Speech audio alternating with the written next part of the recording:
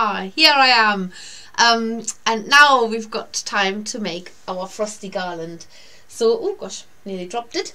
So this one is quite small. It doesn't have to be as small as this. You can go, you make it bigger, you can make the leaves bigger. The nice thing is there's no template for the leaves, so you can make them any size you want to. But sometimes it's actually really quite nice to freestyle things. We don't always need templates, and this is one of those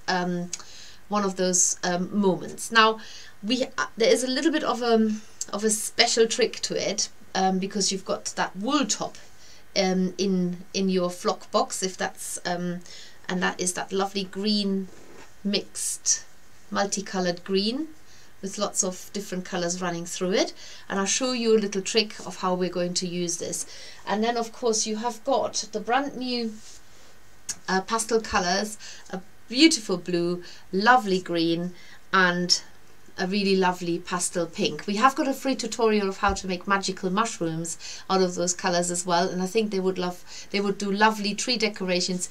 If your tree is sort of more of a subdued color palette, not everybody has bright decorations on their tree, so if your tree has got more sort of wintry pastel-y color themes, those magical mushrooms will look absolutely lovely.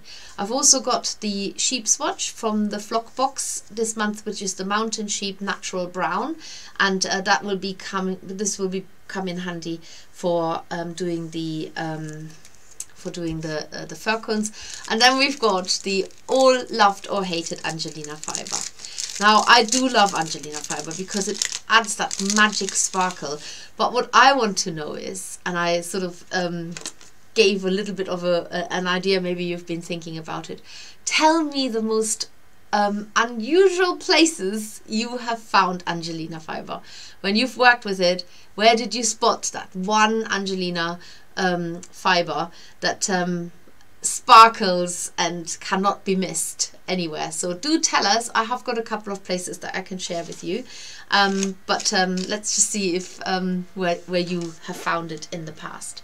So I'm going to mainly go to the overhead camera and see. First of all, I have a quick look.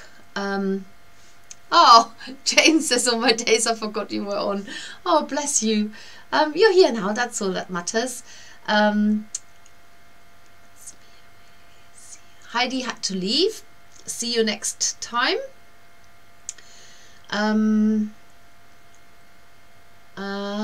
Liz says, "I'm afraid I have to go now.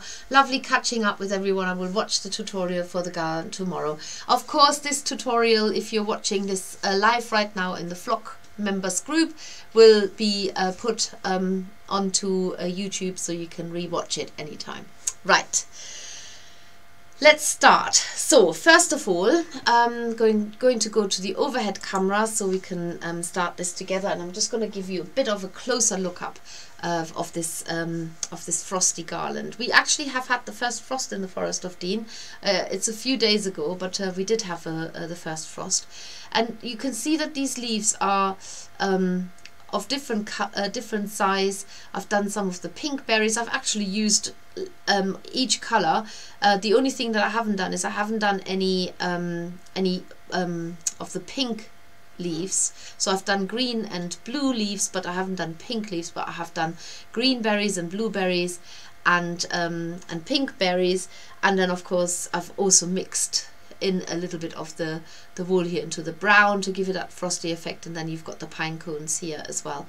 But first of all, before we start, I'll show you what I did on how I made my garland. So if you make that size garland, then you can probably split off half of this wool. If you want to make a larger garland, you can actually tease the wool, but I actually made 3 strands like that.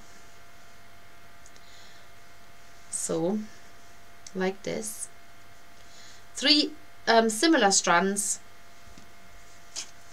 and then I just put it together. Actually pinned them to my felting mat, because what I'm doing now is I'm going to plait these strands. So I am plaiting this, and that is what makes the base of the garland. So you can needle felt straight into this garland that you have plaited, and it's just a really easy way of making a quick long strand for you to have a base. Looks really pretty as well, not that you'll see it, but it is a really sturdy base and you can felt into this really easily. So if you pinned it down and it's coming a little loose, then you can just move your needle a little bit.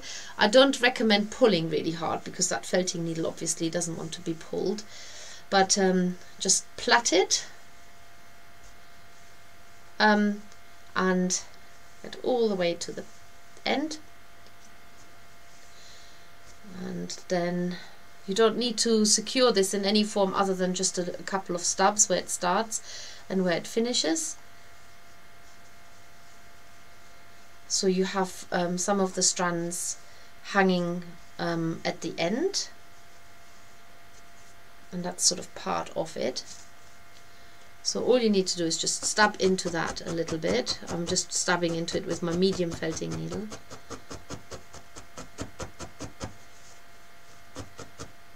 And up here as well.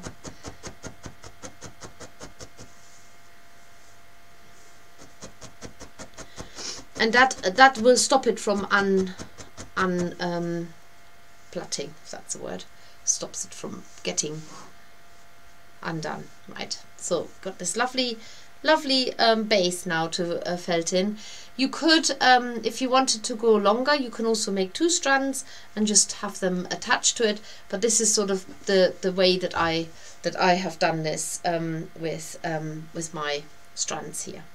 Right. So and then you have you're making the leaves. So you can start with the green. Let's start traditional.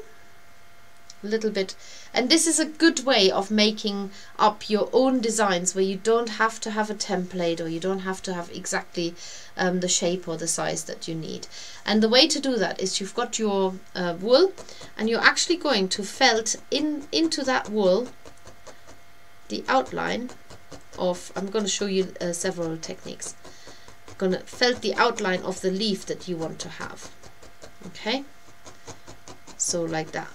So you can see I've felted the outline. Then you're going to fold the wool that's on the outside in and felt it down. Don't felt it down too solidly. Just get it folded over and just give it a couple of stubs in the center.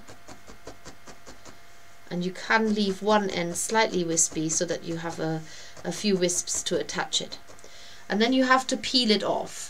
Now this pastel wool, what I love about it is it's like the lanolin rich wool. It felts down super quick, and once you've given it a few stabs, it's already holds its own shape. It is a really easy wool to felt with, especially when you're a beginner.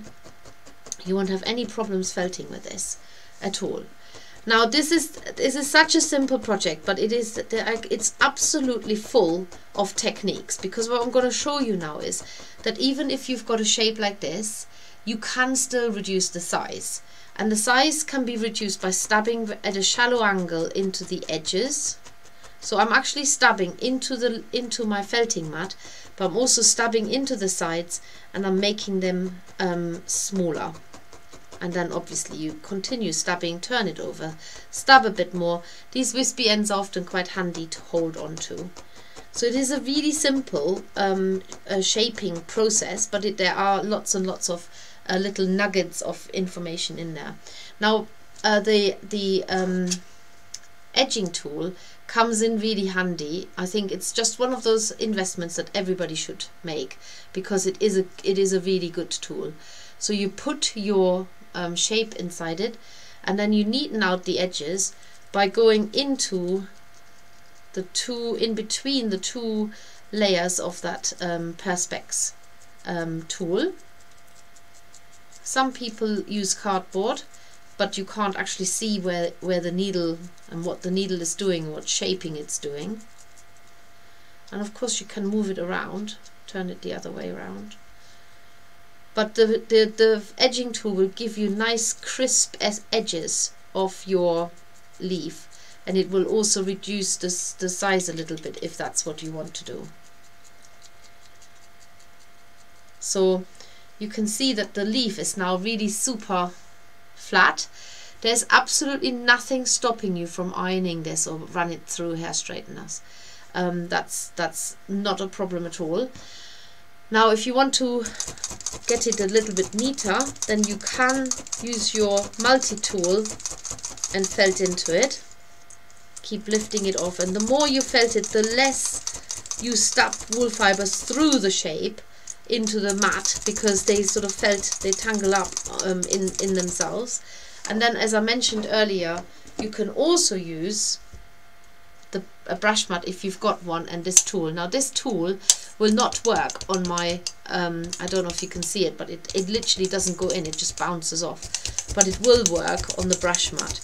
So it goes through the wool and then into the brush underneath it.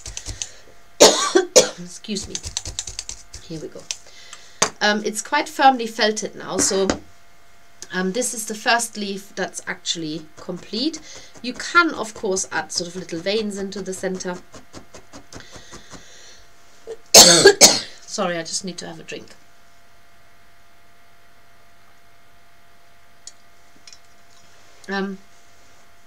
You can add different colors in there. Our garland here has been left really, really plain. I haven't added any Angelina fiber in there yet, because you don't have to add Angelina fiber. So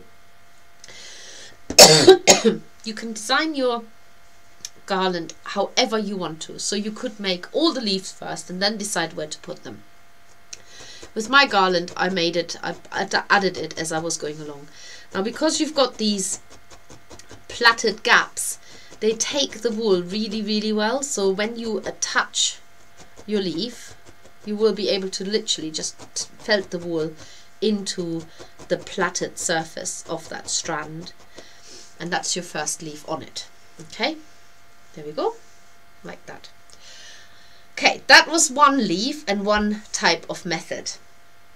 Let's do another leaf. Use the blue. And let's use a little bit of Angelina fiber. So you have very small amount of Angelina fiber, and you really, really do not need a lot. Small amounts go a long way. Overlay them and then just tease them and overlay them again, and just mix them into the wool so that the wool itself appears sparkly. Angelina fiber on its own doesn't felt, so you will have to mix it. Now, I showed you the way where you draw the outside of a leaf shape onto the wool. Now you can also fold the wool so that you fold it in half and then you fold it in, so that you actually have a little leaf shape just by folding it. And then you felt that flat with your felting needle. Again, you will need those wispy fibers at the end. And that's another way of how you can make a leaf. You can shape it exactly how you did it before. Felt it down first. Get the shape going.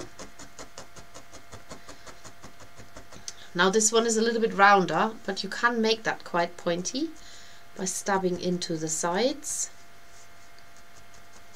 and just concentrating your needles at that point, like that.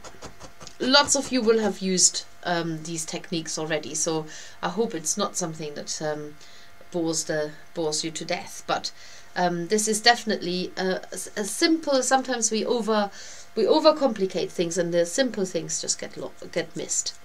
Right. So I'm also using the edging tool to get the edges nice and neat.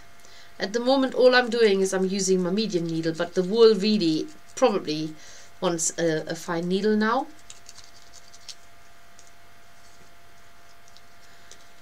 Do this a little bit more here towards the end. It's like a little fish. And you can see the sparkle of that tiny bit of Angelina fiber is just enough to add a bit of festive glow into it. If you're doing this, maybe you do this as a tree decoration, or maybe as a mantelpiece decoration for Christmas. Whatever, it works at any point. And then you felt that leaf. Let's go a bit further down onto your strand as well. So I'm gonna check in a minute what people have been commenting on, what exciting places where you've spotted Angelina fiber.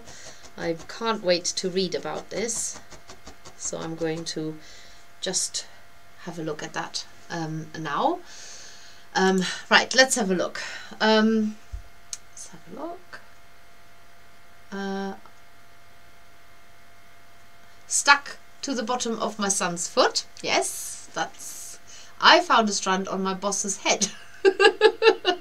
I think she had picked it up when she came to my desk, and then she ran her hand through her hair. I saw a bit of green flickering in the light and thought, what's that? Did you tell her? Did you pick it off? I always wondered what it was for. Is that the Angelina fiber? I need one of those. Says Margaret. What do you need, Margaret? Tell me what. This is amazing. Thank you. So I have found some Angelina fiber in our dog's poo. Yes, I did. I thought, what's this sparkling? And it was a tiny bit of Angelina fiber. That was definitely the weirdest place I've ever found it. But I have found it literally in my tea, on me somewhere, completely unawares. And you know, just how did that get there? How did it get there? So yes, so keep it coming because it's amusing me. Okay, so I'm going to make another leaf now. So I want to make a corresponding leaf for this one. So I'm going to mix a tiny bit of Angelina fiber into it. Remember, these are Try Me products. So obviously if you like them, then you can always get more. For the pastel colors, you still have got time to use your flock as your flock discount code, which we've given you this month, and that is October 2023, just clarifying this. So I'm gonna needle felt the first way of how I did the leaf again by felting the outline into it. Stop. Looks really nice, the green Angelina fiber in the green wool. Saying that because Angelina fiber takes on the color of the wool that you are actually mixing it with, so it's not necessarily that you are getting suddenly overpowering colors of green even though I've put it into the blue. It really doesn't turn necessarily into green. It just gives it a little sparkle and sort of is quite it quite takes on the color of it takes on the color of the wool that you are felting, so it reflects off it.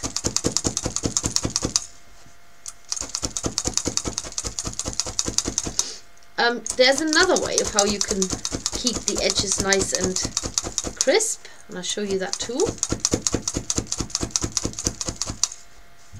and that is by using scissors. As long as you've got it felted down really well, you can actually just cut the edges into a very nice, neat edge there. And then felt this onto here. If you've got too much of these wispy ends, just tease them off. Put that in here. And now I'm going to show you how you're going to make the little berries as well. So that's a set of leaves now here on my garland. And let's make some berries. Again, you can add a little bit of sparkle in that too. Doesn't really need to be very much at all. Mix it in, that's always the main thing.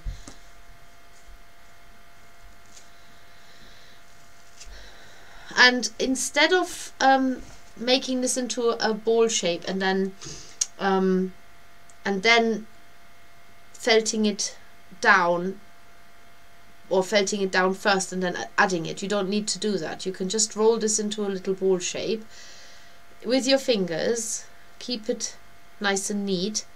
So this is my little rolled up ball. It's not felted at all, and you just place it into the position where you want it to go, and instead of felting straight into it, all you're doing is you're stabbing around the edges. So stabbing around the edges just means that you're felting in the wispy edges into your shape, but at the same time you're rounding off the shape as well, because it's kind of pulling the fibers taut on top of that ball shape, and it makes it nice and berry shape. So just make sure that you go really right underneath it and around it, and that's your first berry attached. I'm just wondering if I can make that screen a little bit, come a little bit closer to you so you can see a little bit better. Just bear with me, zooming in a bit more. There, so you can see it a little bit better. So that's the first berry attached. And then I'm going to make a second. As I said, you don't need to make this in the red or pink. You can make it in the green and blue as well. I haven't put any Angelina fiber in there. You don't have to put it in every single item that you do. I think what I like about this garland is that it's subtle. There's very subtle colors, it's very subtle shapes, everything's very subdued and understated. So keep really sparse with the Angelina fiber, because that ties in with the theme really lovely, that it's a very understated project. Second, actually let's do a blue one, a blueberry. So the wool is beautiful to work with because it's got the lanolin in it, and you can feel how your my fingertips are feeling really smooth. I'm going to squish another one right next there and get that felted on as well, right underneath that ball shape. Stab into it so that you keep a really crisp round shape going. I've actually got Angelina fiber in my mouth now. There we go. Get that felted on. So you've got your first sort of decoration on here, and I wanted to show you, of course, also how to make the fir cone. So I'm going to show you how to make a fir cone next. So with the wool that you get on your sheep swatch, let's take a little bit off. You don't need a very big piece at all, and wind this into a sausage shape. It's actually too much there, like that. So you want to wind it into a sausage shape by rolling the wool in from one end to the other. Felt it down like this, just into a sausage shape. Don't worry too much about rounding the ends off, and naturally this cone is picking up Angelina fiber. It's magic, this stuff. So once you've got a cone shape, then on one end felt it down so it's a little bit more pointy than the other end, like that. Okay, that's part one. Then you need another bit, and you're literally just felting this down into a flat disc, very similar to what you did with the leaves, but this time it is a random shape. So use my multi-tool, lift it off, felt it down, lift it off, turn it round. It's just a complete random shape.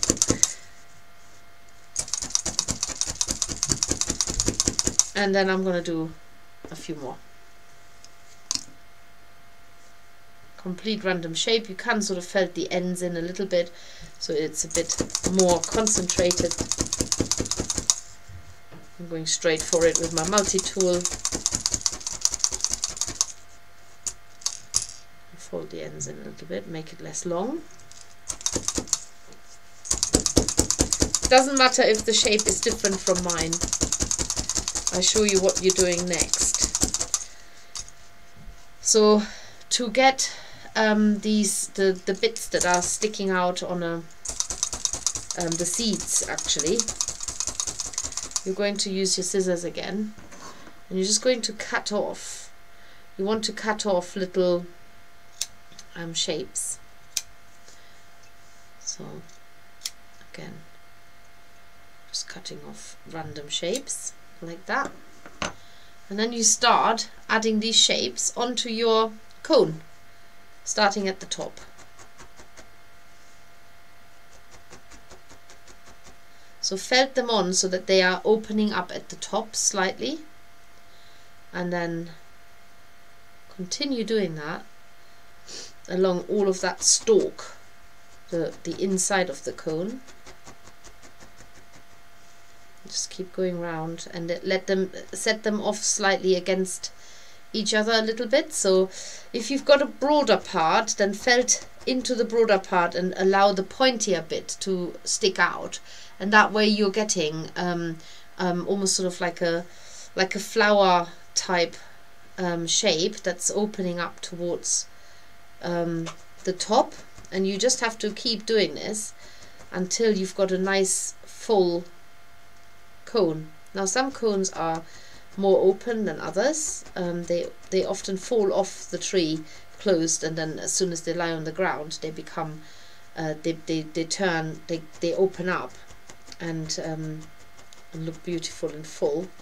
So you see I have on there 1, 2, 3, 4, 5, 6, 7 of those individual little bits that I've felted. So fold this in a little bit, felt it flat, and so you can see it doesn't really matter what shape it is, because you're just going to cut uneven shapes out anyway. And you can trim them much neater. I haven't done that with mine.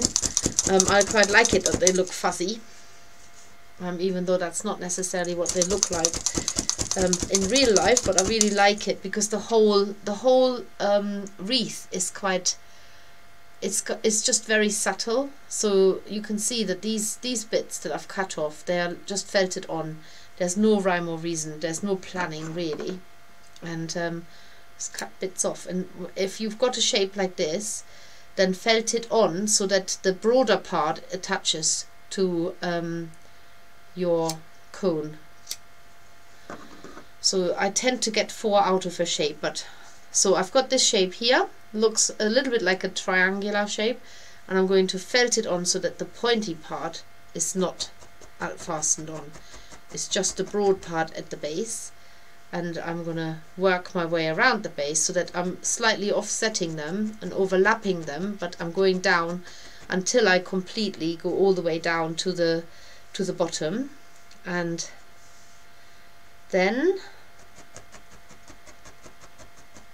I fasten that cone onto my garland. I'm going to make that the last one, like this. So there's my my fir cone, and on it goes. Just putting it here, and I'm going to put another set of leaves, or another leaf, probably just to cover up that that it's hanging there, maybe next to it like there. So let's do another blue leaf. Let's do that one with folding again. Fold it in half, fold the sides in, and shape it into that leaf shape as you're felting it flat. That's quite a small one, and again I didn't use Angelina fibre, but actually it's picking up the Angelina fibre from the felting mat. Oh, that's quite funny. Put that in my felting, into my edging tool. It's quite a small one. The leaves can be different sizes. It just changes it up a little bit. I'm always somebody who, I don't like everything to be uniform. So if you like things uniform, then by all means make exactly the same shape. You could weigh out the wool and have it exactly the same. It's not really my style. I'm quite happy to have things slightly more higgledy-piggledy, just like it's in nature. Not things are usually quite varied and changed up in nature. So yeah, that's. I really must remember to share the photos of the toadstools with you, because you wouldn't believe. Titch sorry, for those who don't know what I'm talking about, there were 3 toadstools growing just outside under the cedar tree where I live, and one of the toadstools one of the toadstools was really tiny, so I called it Titch. The second largest had I called Dotty, and the largest I called Tiggy. Let's not debate why I did that. I just did it. And whilst I was away, basically the largest toadstool, which was Tiggy, was knocked over. I don't know who did it, but it was knocked over, and I was really upset. Anyway, I got over it. And then the second largest one, and it had turned into this flattened out, because they come out of the ground like white little prickly balls, and then suddenly the white breaks away and the red appears, and the white bits that get broken open are those spots on the toadstool, and they don't go. It's basically the skin that covered it to start with, and then they are really round, like lovely rounded toadstools, and as they grow they flatten, so the top flattens out and the more of the red is visible and you see less and less white. Anyway, Titch is no longer Titch. Titch is now big, and Tiggy and Dotty are both broken off. Okay, so Titch is actually now the most beautiful little toadstool there is, and so yes. Anyway, thought I should share that. I know I'm mad. It's fine. So let's let's see what people are saying.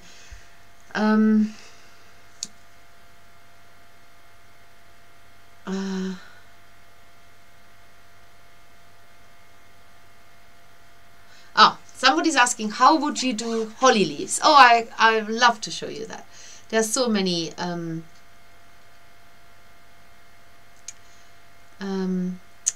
Hello Flocker, says Terry, missed this month because for some reason my card wasn't working. There was money on it. Ordered a new card, so hopefully next month we'll be back on track. Oh, so sad I missed this month. You can still get it, Terry, because the flock box doesn't run out until the 1st, so you can still get it until the 31st, and then you can change your payment date on the subscription, and you can get the flock box for November. You can just tell it to take your money sooner, at the beginning of November, and then you get that project sooner.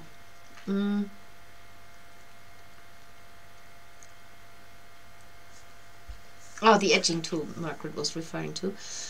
I've used holly leaf cookie cutters. Yes, you can use those. You can use any templates. The whole idea, what I was trying to show you, is that sometimes you can just do it freestyle.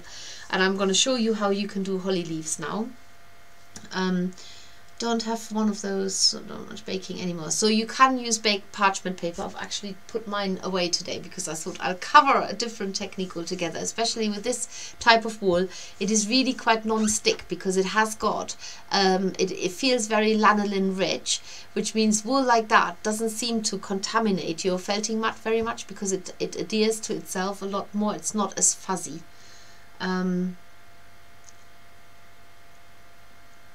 Holly leaf, okay. Did you see how Steffi did bat wings? Yes, you can definitely have a look how I did the bat wings, where you use greaseproof paper as a barrier. Okay, I'm gonna have to retrieve my greaseproof paper. Here we go, and I'll show you how to use that too. Just so we cover everything. Okay, so first of all, I'll show you freestyle holly leaves. Okay, so you can actually make a holly leaf by sculpting it exactly the same way as I showed you how to do the other leaves. So you are laying out your leaf, and holly leaves, what's distinct about them is that they have these spikes on them, don't they? So you can literally just put the spikes down like that. So as you did before, instead of drawing an oval leaf shape, you just put the spikes down. And it's if you find it hard to imagine spikes, just imagine that these are always half circles that you're felting down, half circles like that. Okay, and then you can pull the wool in. Now where you're pulling it in, you need to make sure that you get that half circle going. So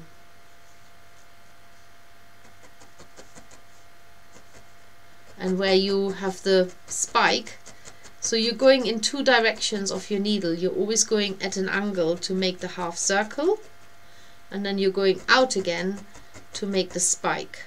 Half circle, going in. Sometimes it works to turn your felting mat round. So go in, make the half circle, and poke into the spiky bit to have the spiky part.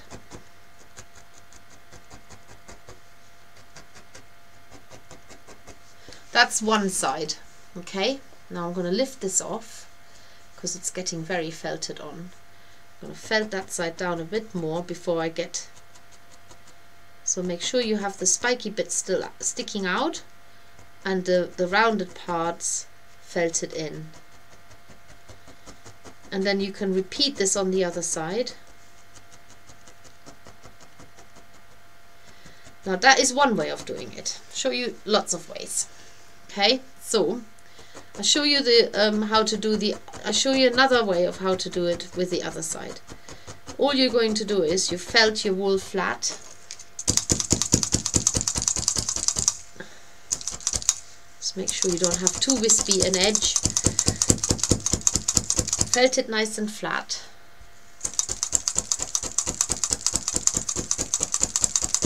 So I'm going to show you how to do this edge slightly differently. There's very thin layers here, so I'm going to add a bit more, so just to build up the shape a little bit more.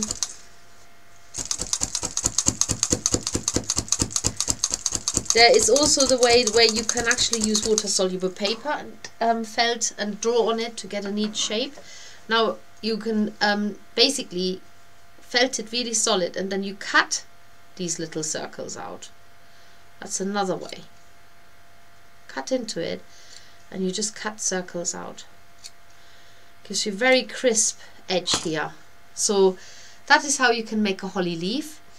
You can of course also always emphasize the bits that you felted by cutting it, because holly leaves have got very sharp and clear edges on their leaves. And there is no prescribed shape of a holly leaf. This will be absolutely fine, and you can attach that to your garland as well. Just felt it down and then make another. If you're using the greaseproof paper, all that does is it provides a barrier between your wool and your felting mat, and it helps you to make a really nice thin shape without sinking all the wool into the felting mat. So you can use it just like you would normally with all the instruments and needles what you normally use. Felt it all down like that, and then you lift the paper off first there, and because you've lifted the paper off first, lifting this off the paper will be really easy. So you are not destroying your wool as you're peeling it off the mat. You're just lifting it off the paper after you peeled the paper off. And so you can repeat this until you've got a nice neat shape. Of course you can still felt it flat on the mat, especially once it's got some hold to it. And you've probably worked out that I think doing the holly leaf that way is much easier. All you need to think of, don't think of cutting wedges into it, think of cutting half circles out. So just cut the half circles out by going into the edge of your leaf. And you do that all the way around. You can spread them out more. These curved scissors work really well to do that. We do sell them. They are we have the rainbow scissors as curved and as straight, and these are the curved ones, and they work really well for cutting curves. And then you can attach that to your garland here as well.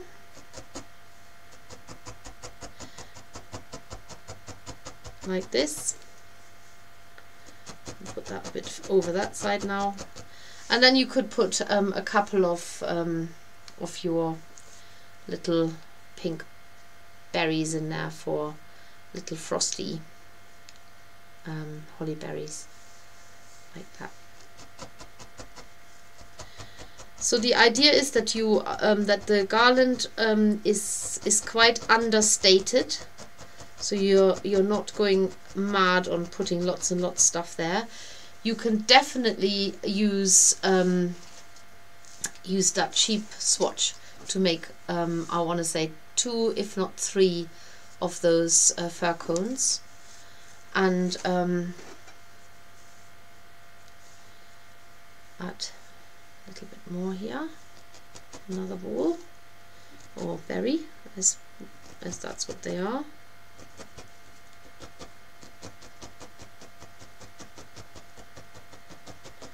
And another one, a third one.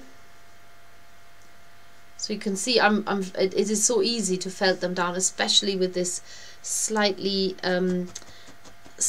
sticky wool because of the lanolin. It is really you all have tried the lanolin core wool. You all love the lanolin core wool. You love this wool just as much for its easy felting properties and just getting it straight down. Now this berry looks a little bit like it's needs a bit more, but I can certainly add a little bit more over the top if I wanted to. So I've shown you all of the different techniques. There's your holly leaves. Somebody asked for that, so that was really useful. Thank you. And I'm just going to look at the chat again. How would you make a holly leaf? Have you tried water soluble paper? So with water soluble paper, we've done that as well. You can draw a holly leaf template. You can also find them. There's loads online. Trace onto water soluble paper the outline of a holly leaf. You can even use a real holly leaf and draw around it.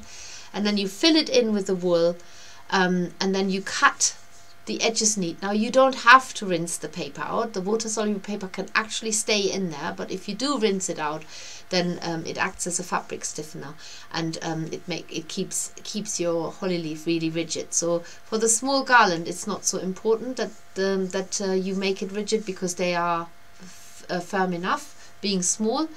But yes, so that's another bit covered here. And of course you can use cookie cutters. Now the thing with cookie cutters or any other templates is that you are restricted to exactly that size and shape, whereas if you want to change it up a little bit and make it more like I like it, I like them all to be different sizes and different shapes, because that's what nature is like. Nothing's ever exactly the same.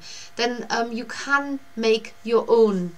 You can make up your own sizes and shapes and of leaves, and it doesn't have to be all uniform. You will fill this within no time. I have got all of this still left. I barely touched my quantity of wool, so you've got loads of this left. Now, for those of you who are excited about next month's project, we have shared. Have we shared a photo? I don't know. It is No Felt Angels. I'm really looking forward to totally refining the technique with you all, because it's all in practicing it and getting it down to a fine tea, and we'll do it together next month. So Trisha says, I saw black toadstools in a neighbor's garden when walking the dog. I didn't know black toadstools existed. Do they have white spots then? Black toadstools with white spots? I didn't know that either.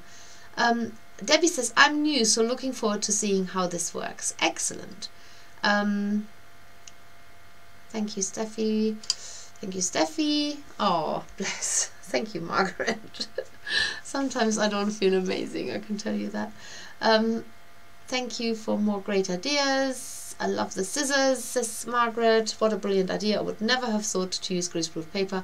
I'll be trying that. 100% try it. I use it a lot now, especially when you want to make something really flat and thin, and you don't want all the wool to disappear into your mat or into your felting mat basically.